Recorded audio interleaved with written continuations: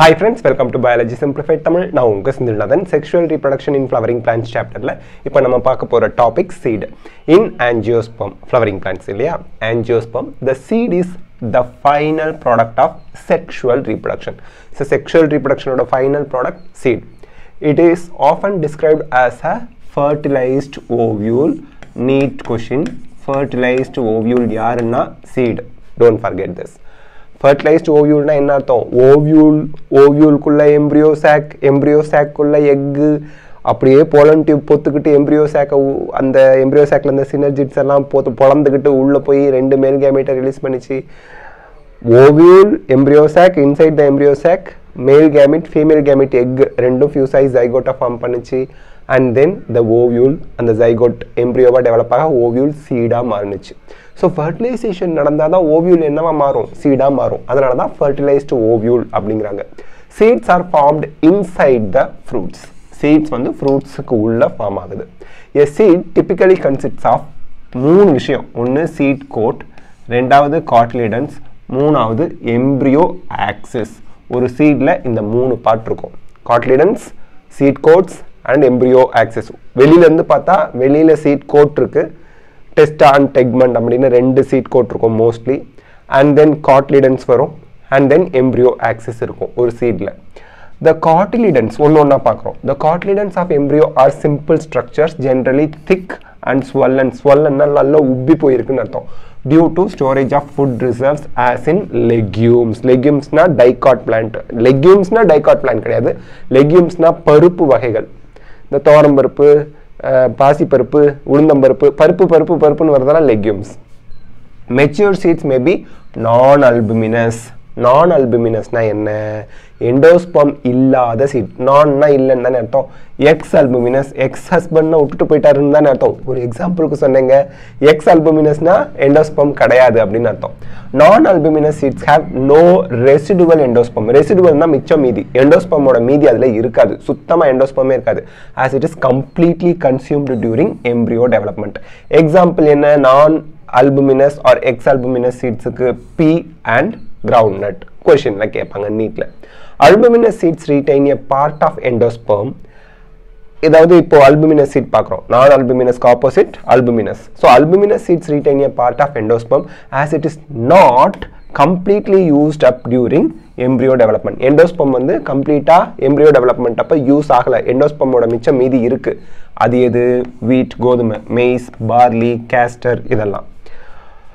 Occasionally castor பாத்துக்கங்க albuminous seed, castor dicot plant still அது ஒரு albuminous seed, அதுல endosperm இருக்கும் பாத்துக்கங்க. Occasionally in some seeds such as black pepper and beet, remnants of nucellus, remnant னா மிச்சம் மீதி, அதுவும் மீதி இருக்கிறது தான், are also persistent, continue இருக்கு. This residual மிச்சம் மீதி persistent nucellus is called perisperm. So perisperm அப்படிங்கிறது nucellus மீதி இருக்கிறது. endospermயும் nucellusயும் கன்ஃபியூஸ் பண்ணிக்க கூடாது. ஒரு ஓவியூல் இப்படி இருக்குன்னு வெச்சீங்களேன், இந்த மாதிரி ஓவியூல் இருக்குன்னு வெச்சீங்களேன், இந்த மாதிரி உங்களுக்கு இப்படி இருக்கும், இன்டர்கியூமென்ட்ஸ் இருக்கு, நடுவுல எம்பிரியோ சாக் இருக்கு. எம்பிரியோ சாக்குக்குள்ள ஃபார்ம் ஆகிறது endosperm. இந்த endosperm சீட்ல இருந்தா albuminous seed, இந்த endosperm சீட்ல இல்லனா ex-albuminous or non-albuminous seeds. இத சுத்தி இருக்கிறது nucellus, இந்த ரீஜன்ல இருக்கிறது nucellus. இந்த nucellus இருந்தா அதுக்கு பேரு perispermous seed. மோஸ்ட்லி இந்த nucellus இருக்காது. இந்த nucellus சீட்ல இருந்துச்சுனா அதுக்கு பேரு perisperm seed. எக்ஸாம்பிள் வந்து black pepper and beet. क्वेश्चनல already கேட்டிருக்காங்க, இப்போயும் கேட்கலாம் பாத்துக்கங்க. Integuments அடுத்து பார்க்க போறோம். cotyledons முடிச்சாச்சு. அடுத்து integuments. in a seed coat வந்து integument தான் seed coat ஃபார்ம் பண்ணுது. Integuments of ovules hardens, நல்லா thick ஆயிடுது as a tough protective seed coats. அவ்வளவுதான். Integuments seed coat மாறுது. இந்த integument மீட் பண்ணாத இடத்துல ஒரு வாட்டர் இருக்கு பாத்தீங்களா, அதுக்கு பேரு மைக்ரோபைல்னு சொல்லி படிச்சோம் இல்லையா, அந்த மைக்ரோபைல் அப்படியே தான் கண்டினியூ ஆகும். Micropyle remains as a small pore in the seed coat. Seed coatல ஒரு சின்ன ஓட்டையா மைக்ரோபைல் இருக்கு. This facilitate entry of oxygen. இந்த மைக்ரோபைல் வழியா தான் ஆக்சிஜன் என்ட்ரி ஆக போகுது, வாட்டர் என்ட்ரி ஆக போகுது into seed during germination. சீட ஊற வச்சா அடுத்த நாள் காலையில் தண்ணியில் ஊறிக்கிட்டு இருக்க சீடு எடுத்து இப்படி பிஸ்குன்னு அழுத்தினீங்கன்னா உள்ளேருந்து ஒரு முட்டை மாதிரி வெளியே வர மாதிரி தெரியும். அது எது வழியாக வருது? மைக்ரோபைல் வழியாக வருது. அப்போ தண்ணி அது வழியாக தான் உள்ளே போகுது, அது வழியாக தான் ஜெர்மினேஷனுக்கு தேவையான ஆக்சிஜன் உள்ளே போகுது. பார்த்துக்குங்க. As the seed matures, its water content is reduced and seed become relatively dry. So seed mature ஆகுது, seed germinate ஆகுதுன்னு சொல்ல, seedலேருந்து plant வருதுன்னு சொல்ல, seed mature ஆக ஆக அதுக்குள்ள இருக்க water content குறைஞ்சிருது. எவ்வளோ குறைஞ்சிருது? 10 to 15% மாய்ஸ்சராக குறைஞ்சிருது பை மாஸ். ஸோ மொத்த சீடில் 10 to 15% தான் மாய்ஸ்சர் இருக்கும். அதுக்கு மேலே இருந்தால் அது வீணாக போயிடும். Okay, the general metabolic activity of the embryo ஸ்லோஸ் down. ஏன்னா சீடு என்ன ஆகணும்? ரொம்ப நாள் அது அப்படியே சீடாகவே இருக்கும். தேவையான அளவுக்கு வாட்ரு, ஆக்சிஜன், டெம்பரேச்சர்லாம் இருந்தால் தான் அது ஜெர்மினேட் ஆகும். த embryo May enter A state of inactivity called dormancy. டார்மன்சினா உறக்க நிலை. அது மெச்சூர் ஆகாமல் இருக்கிற, இல்லை சீடு முளைக்காமல் இருக்கிறது தான் dormancy. R if favourable condition. Favourable கண்டிஷன்னா என்ன? அது வளர்கிறதுக்கு தேவையான கண்டிஷன் அதுதான். ஆர் அவைலபிள், அதாவது அடிக்குவேட் மாய்ஸ்சர், தேவையான அளவுக்கு தண்ணி, ஈரப்பதம், ஆக்சிஜன், சூட்டபிள் டெம்பரேச்சர் இதெல்லாம் இருந்ததுன்னா seeds will germinate. Okay, as ovules mature into seed, ovule seed mature ஆகுது.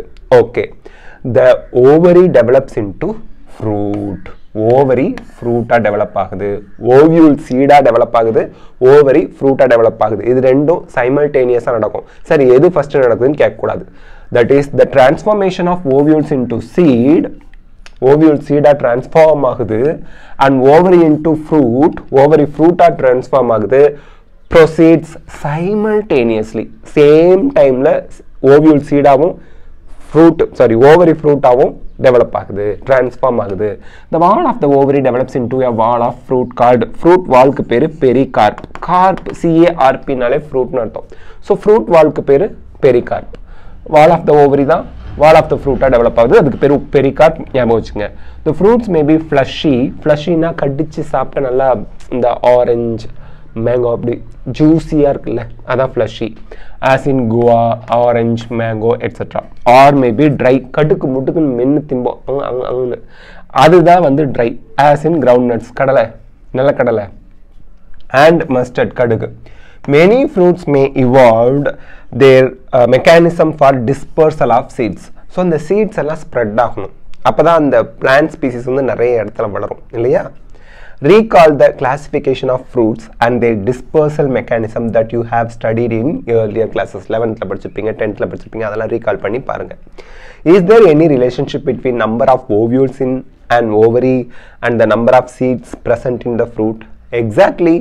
ஒரு ஓவரியில் ஒரு ஓவியூல் இருந்தால் அந்த பர்டிகுலர் ஓவரி ஃப்ரூட்டாக மாறும்போது அதுக்குள்ளே ஒரு சீட் தான் இருக்கும். ஒரு ஓவரியில் 10 ஓவியூல்ஸ் இருக்கலாம், அப்போ அந்த ஃப்ரூட்டுக்குள்ளே அந்த பர்டிகுலர் ஓவரி ஃப்ரூட்டாக மாறும்போது அதுக்குள்ளே 10 சீட் இருக்கும்.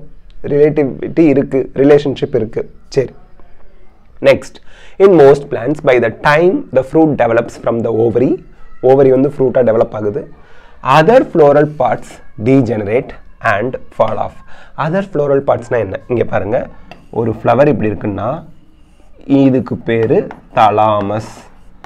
இந்த தலாமஸில் தான் உங்களுக்கு கைனீஷியம் இருக்குது, ஆண்ட்ரீஷியம் ஸ்டேமன் இருக்குது, அதுக்கப்புறம் கொரோல்லா இருக்குது, கேலிக்ஸ் இருக்குது.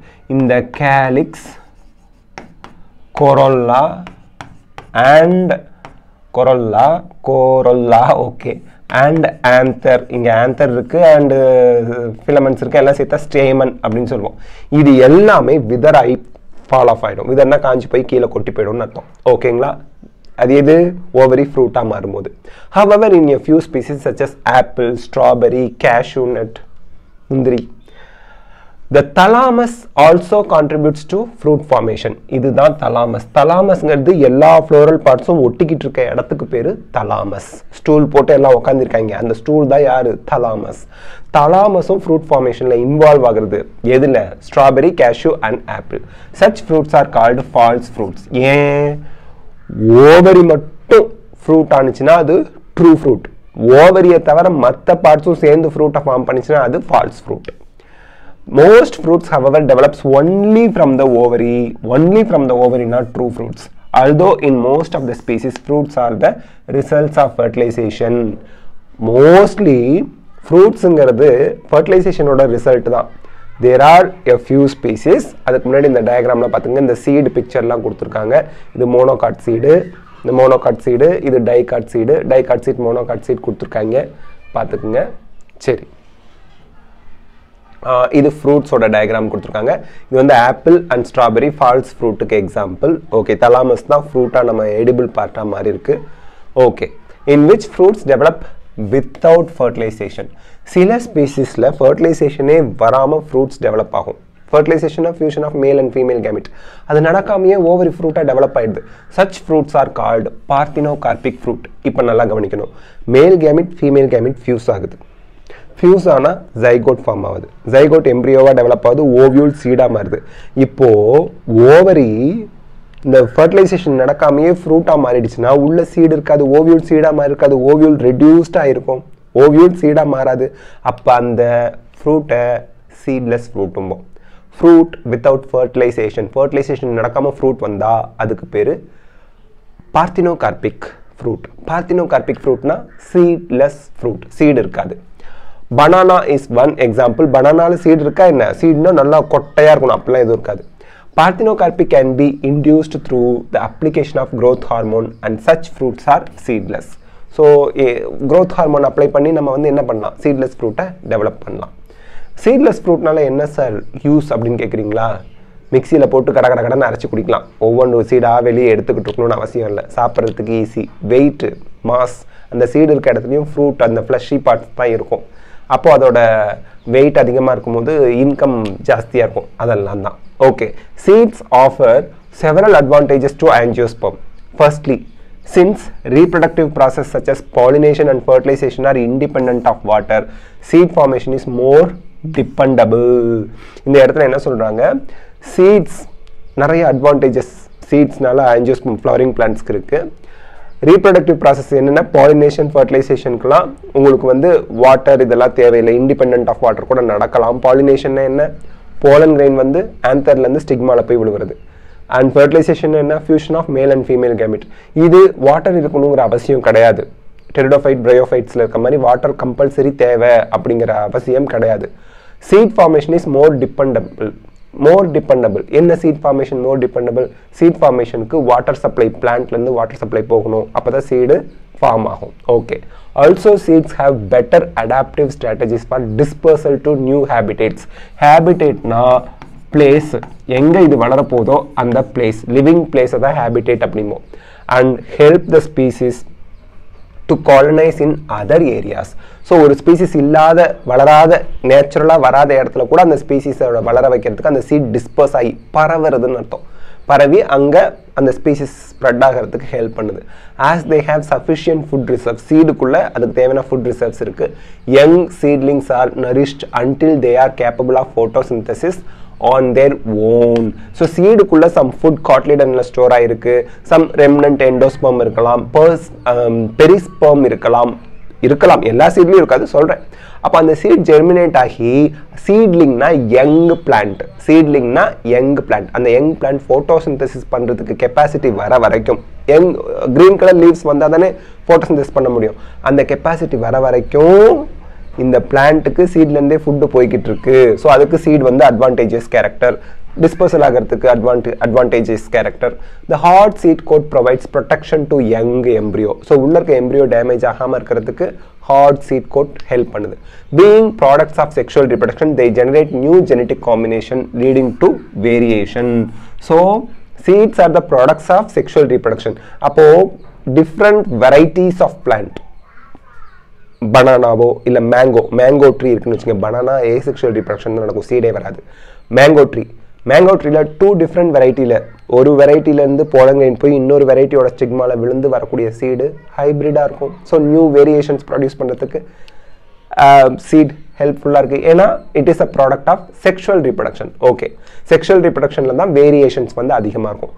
Seat is the basis of our agriculture. விவசாயத்துக்கு முதல்ல விதைச்சா தானே எங்கள் செடி வளரும், அதுக்கப்புறம் தானே ஃபர்டிலைசர் போடுறது, தண்ணி பாய்ச்சறது, இதெல்லாம். ஸோ சீட் ரொம்ப important. Dehydration and dormancy of mature seeds are crucial for storage of the seed. Dehydration அப்படின்னா என்ன அர்த்தம்னா removal of water. காய வச்சிடணும், வாட்டரெல்லாம் ரிமூவ் பண்ணிடணும். சும்மா வெயிலில் போட்டு வளர்த்த வேண்டியதான். டார்மன்சி ஆஃப் மெச்சூர் சீட்ஸ்னா சீட்ஸ் முளைக்காமல் இருக்கிறது, which can be used as food throughout the year and also raise crops in next season. இது என்ன சொல்கிறாங்க, நெல் இருக்குல்ல, நெல் அடுத்த சீசனுக்கு சீடாகவும் நீங்கள் யூஸ் பண்ணிக்கலாம், விதை நெல்லாகவும் யூஸ் பண்ணிக்கலாம். அதை அரைச்சி அரிசி வந்துச்சுன்னா சோறு பொங்கி சாப்பிட்லாம், ஃபுட்டாக யூஸ் பண்ணிக்கலாம். ஆனால் அது கெட்டு போகக்கூடாது, ஜெர்மினேட் ஆகாமல் இருந்தால் தான் ஃபுட்டாக யூஸ் பண்ணலாம். ஜெர்மினேட் ஆகிறதுக்குனா அடுத்த சீசனுக்கு வளர்கிறதுக்கு, அடுத்த சீசன் விளைச்சலுக்கு பயன்படுத்திக்கலாம். Can you imagine agriculture in the absence of seeds? No. Or in the presence of seeds which germinate straight away soon after the formation and cannot be stored. ஒரு சீடை store பண்ண முடியல அப்படின்னா அதை வந்து அடுத்த சீசனில் அக்ரிகல்ச்சருக்கு சீடுக்கு எங்கே போகிறது? ஸோ சீட்ஸ் வந்து டார்மண்ட்டாக இருக்கணும் அண்ட் அது வந்து கொஞ்ச நாள் அதை ஸ்டோர் பண்ணி வச்சுக்கக்கூடிய தன்மையோடு இருக்கணும். அப்போ தான் அக்ரிகல்ச்சருக்கு அது ரொம்ப யூஸ்ஃபுல்லாக இருக்கும். ஸோ வித் திஸ் நமக்கு பவர் கட் ஆகிட்டதுனால இந்த பார்ட்டை முடிக்கலாம். நெக்ஸ்ட் பார்ட் வீடியோவில் இந்த சாப்டரை கம்ப்ளீட் பண்ணிடலாம். இந்த வீடியோ உங்களுக்கு ஹெல்ப்ஃபுல்லாக இருந்தால் லைக், ஷேர், கமெண்ட் பண்ணுங்கள். பயாலஜி சிம்பிளிஃபைட் தமிழ் சேனலுக்கு சப்ஸ்கிரைப் பண்ணுங்கள். Because your support is our strength. Thank you.